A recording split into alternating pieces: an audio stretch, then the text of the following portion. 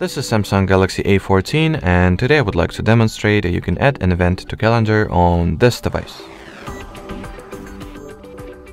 So to begin with, you will need to launch the Google Calendar application. That should come pre-installed, so let me find it. Alrighty, so yeah. In this phone, we will need to launch the default calendar app, then not the Google Calendar one. Then select the date that you would like to set an event for. Tap this plus icon to your bottom right. Set the title for your event, then choose the time frames. You can add the location if you would like to. Choose when you would like to be reminded about this event. Make it repetitive or recurring or not if you need to.